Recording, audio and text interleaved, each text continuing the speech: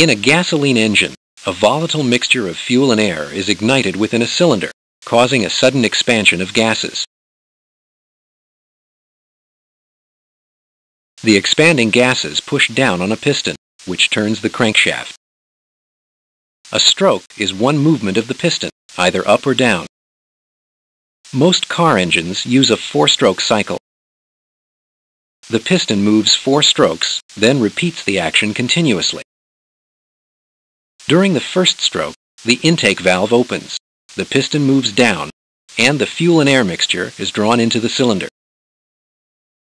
During the compression stroke, the valve closes, the piston moves up, and the mixture is compressed. In the power stroke, the spark plug produces an electric spark, the fuel ignites, and forces the piston down. During the exhaust stroke, the exhaust valve opens, the piston rises, and the gases are pushed out of the cylinder.